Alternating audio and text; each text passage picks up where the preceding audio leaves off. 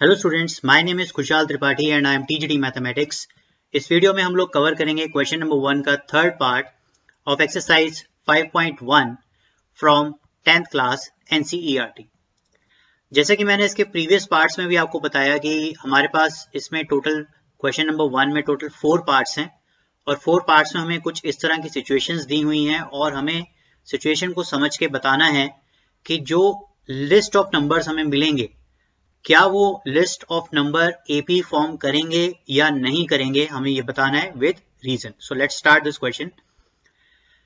In which of the following situation does the list of numbers involved make an arithmetic progression and Y?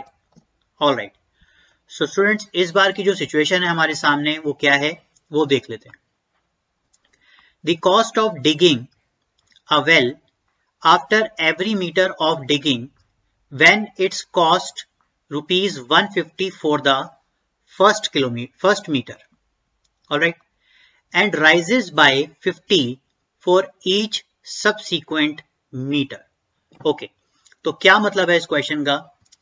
देखिए, इस question का basic मतलब ये है कि इसको आप अपने रियल लाइफ से भी कनेक्ट कर सकते हैं। सपोज आप एक विलेज में हैं और वहां पर आपको एक वेल बनवाना है, ओके, कुआं बनवाना है, तो आप ऑब्वियसली किसी लेबर को बुलाएंगे। तो जब आपने लेबर को बुलाया और उसको समझाया कि भैया आपने ये जमीन का टुकड़ा है और इस जमीन पे आपने वेल बनाना है, ठीक है, कुआं बनाना है, तो कहेगा हम इसकी खुदाई करेंगे ऑब्वियसली। तो जैसे वो मिट्टी को खोदना शुरू करेगा तो उसने सिचुएशन ये दे दी कि सर ऐसा है कि अगर आप सिर्फ इसे 1 मीटर तक खुदवाओगे, ठीक है ना, then I will charge only 150 rupees. लेकिन अगर आपने 1 मीटर से ज्यादा और खुदवाई करवाई तो उसमें पर मीटर के हिसाब से मैं 50 रुपीज और लेता जाऊंगा। तो फॉर एग्जाम्पल अगर आपने 2 मीटर्स कर दिया तो 50 उसके भी देने पड़ेंगे, और कर दिया तो 150 प्लस दिस, तो टोटल कॉस्ट कितनी देनी पड़ेगी उस हिसाब से आप उसको कैलकुलेट करके दे देंगे। ऑलराइट, तो चलिए देखते हैं कि ये सिचुएशन हमारे लिए एपी फॉर्म करेगी या नहीं करेगी। So let's start. यहां आप लिख सकते हैं solve. So you can say late an be the price of digging, okay.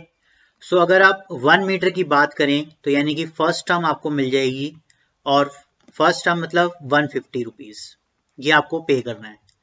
जब आप इसे 2 मीटर की खुदाई कराएंगे, उसको 2 मीटर डिग कर देंगे, दैट इज 150 प्लस 50, क्योंकि फर्स्ट मीटर के लिए 150 पे करेंगे आप, और सेकंड के लिए कितना करना है 50 रुपीज, तो कितना हो गया, दैट इज 200।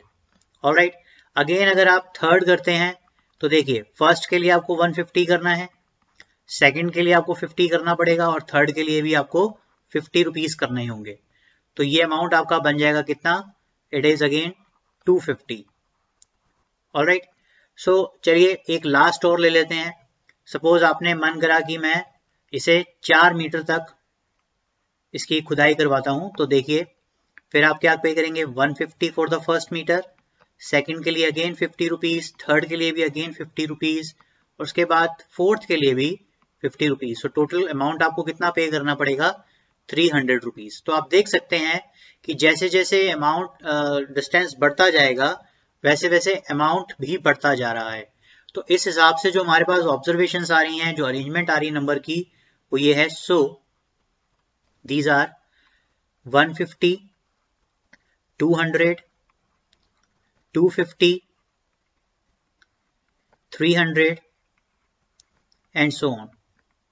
ऑलराइट, सो अब आप चेक कर सकते हैं यहाँ पे, if you find A2 minus A1, तो आपके पास जो वैल्यू आएगी that is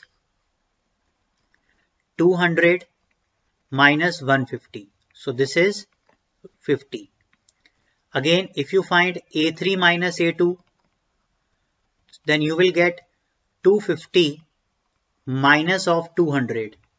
So you will get again 50 rupees और just a difference is 50. Okay, तो यहाँ से आप कह सकते हैं here, मैं यहाँ साइड में लिख रहा हूँ here A2 minus A1 is equal to A3 minus A2.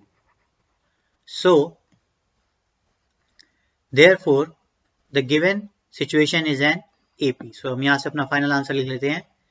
Therefore given situation is an AP.